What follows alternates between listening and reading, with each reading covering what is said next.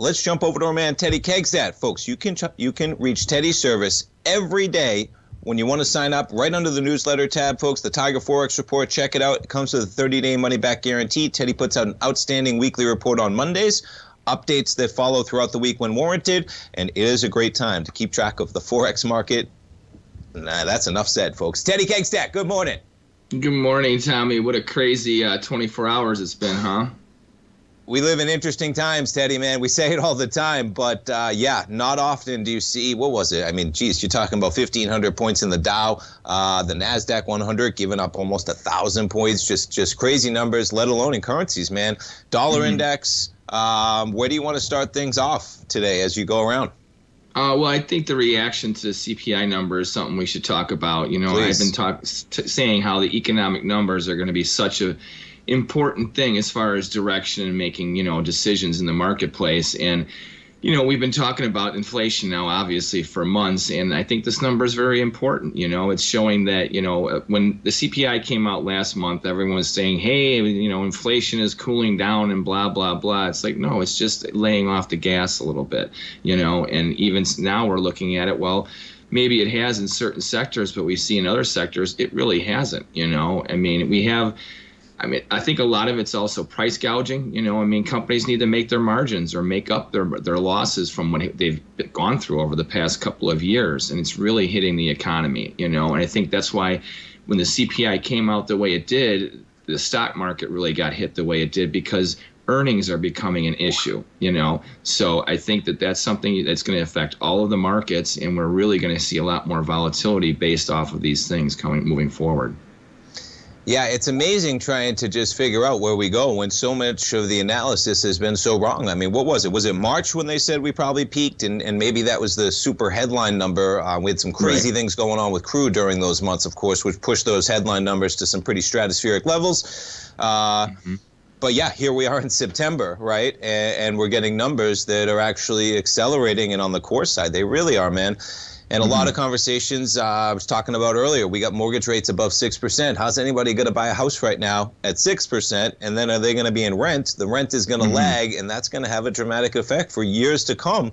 Very difficult in my head to wrap my head around, and I'm just throwing in my analysis that agrees with a lot of what you're saying, but it's just something I've been thinking about a lot, because if that's such a big factor, let alone everything else, and that's its own can of worms, right? As in, I don't even know what happens there for food and everything you're saying, man. Because, listen, folks, CEOs, okay, it's not their responsibility to tame inflation, right? They have a business. They have employees. You have to do what you have to do in that business. Now, there is gouging going on in certain areas, I'm sure.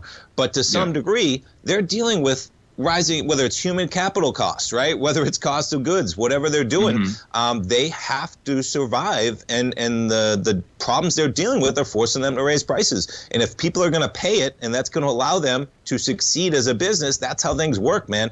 So that's its own can of worms. But then you add in the mortgage rate and how rent is just going to factor. I don't see how numbers come down to 2% in the next couple of years, man. Maybe we get close. That's almost the best case scenario.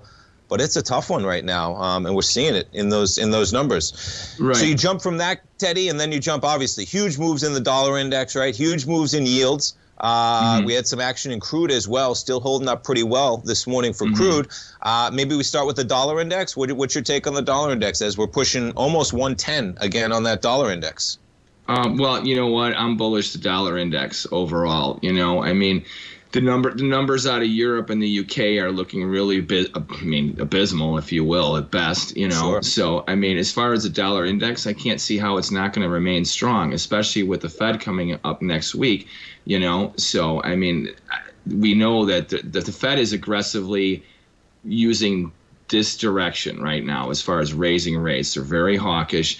And now I think with this number, it just gives them more fuel to the fire to support their narrative. Whether it's right or wrong, well, that's a whole nother issue. But that's something you have to follow. And that as long as they are relentless on that path, then the dollar index is going to continue to rise. It's going to put a lot of pressure on the euro and also the pound and also on the yen. There's nothing that would counterbalance that right now, especially oil, and maybe even if that sells off a lot, you're looking at these energy prices now in Europe, throughout the EU, and even in the UK, that's pretty much energy efficient or independent, that are just insane. I mean, the level of if Americans would be paying what they're paying right now in Germany and other countries in the EU for their electricity and their gas, we would have riots in the street. We would. Yeah. I mean, seriously, who's going to spend $1,000 a month for their electricity for a one-bedroom apartment? I mean, that's just ridiculous. Even the conversation around price at the gas pumps, and we get it, but it's staggering sometimes what other countries are paying, right? And for us, it's just not the norm. So I get it, because it impacts your bottom line, man, when you're paying those weeklies. But yeah, they have some serious issues. And crude, I mean, crude has helped the inflation narrative tremendously. I mean, there's a extreme risk, and I know I'm speaking to the choir here, man, but there's an extreme risk when you're chopping at 80 to 90 and we have inflation running super hot, that what happens if we chop back around between 100 and 110, which is not out of the realm, or even, wherever it ends up, right? I mean, that's been very helpful over this period of time, and still we have such a big problem going on. Now, there's two factors. There's the slowdowns, all that stuff that affects crude. But yeah, interesting where we go. How about the yen, if we could jump around? Because I know even today you got the yen moving with some action, even more so than the euro or the dollar. You're backing off. You were almost at like 145 I was looking at. Yeah, and now you're pushing 142.87, still pretty lofty levels. But what's your take on the yen? Well, I think that these, as we buffer these new highs, you're going to see a nice corrective sell-offs. I mean, I think what they're doing is they're squeezing out the week longs, people who are trying to jump in on a trend that's been going on for over a year. So as we're bucking up against the highs on a top, or what seems to be topping, I think that's why you're getting these little corrections to the downside. But I'm bullish overall. I mean, you have oil that is stabilized.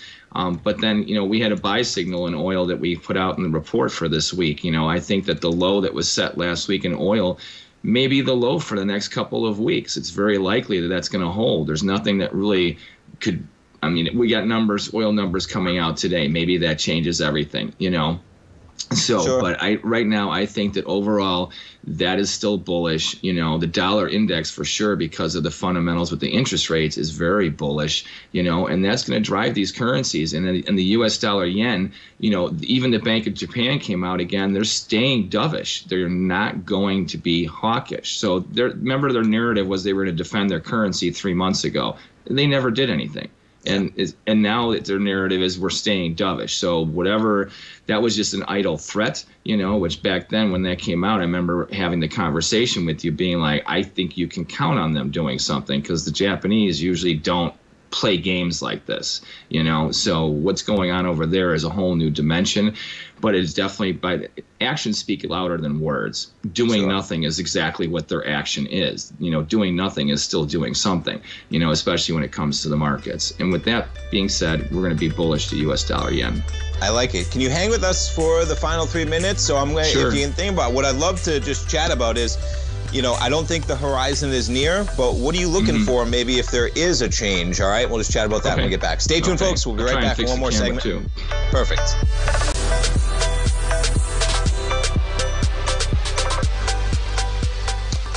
Welcome back, folks. We get the S&P right now up about 15 points, Dow up about 92. Markets holding up relatively well for the first 25 minutes of trading. We're talking to our man, Teddy Kekstadt. Folks, check out his newsletter under the newsletter tab, the Tiger Forex Report, out every Monday with a new issue and updates to follow. So, Teddy, I agree, man, that the trends are pretty well intact. It's tough to argue against that. For those looking for a potential change of shift of change in terms of when that comes, when maybe, you maybe see maybe for those in fixed income, right? You're talking about the yield, you're talking about the dollar. We might not be there now, but where does your mind go as you look for that? Are you looking for multiple CPI prints? Are you looking for a Fed indication? How are you thinking about if that change comes about, whether it's, 3, 6, 9, 12, 18 months down the road, whatever it is?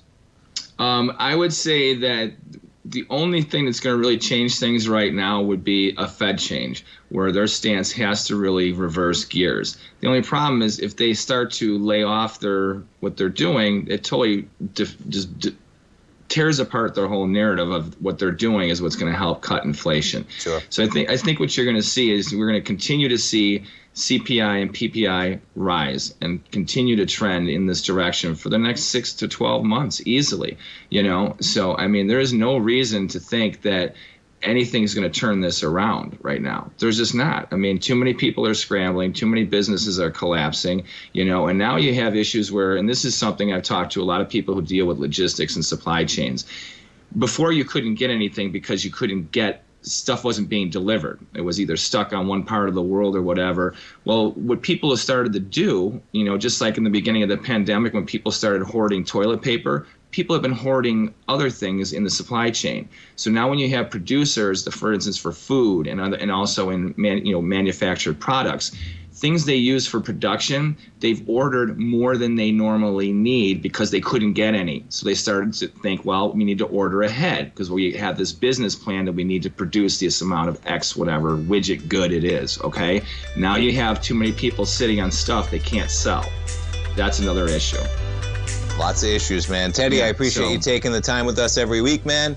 Appreciate the insight, and we'll find out where we are next Wednesday, and that's Fed Day, man. Ride the inflation wave, baby. It ain't going away. Awesome, man. That's Have a great trade. one, Teddy. Folks, thanks for tuning in. Stay tuned.